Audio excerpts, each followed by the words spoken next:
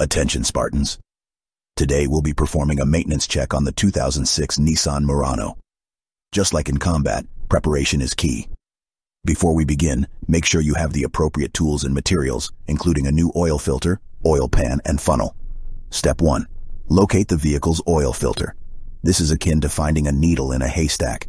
But with your enhanced armor and tactical knowledge, you should be able to pinpoint it in no time. Step 2. Remove the old oil filter. This is like taking out a grunt with a plasma grenade. It requires precision and finesse.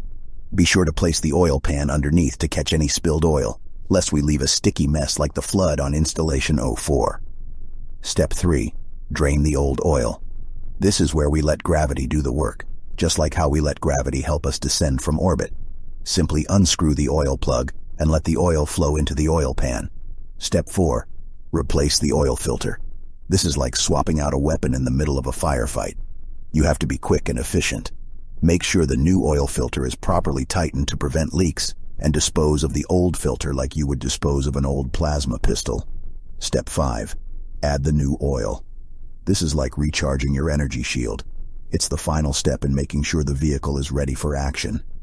Use the funnel to pour in the appropriate amount of oil, and make sure to double-check the oil level with the dipstick. And there you have it, Spartans. Changing the oil on a 2006 Nissan Murano is just like a mission. It requires preparation, precision, and attention to detail. Follow these steps, and you'll be back on the road in no time. Just like we were able to beat back the Covenant and the Flood with our quick thinking and tactical expertise.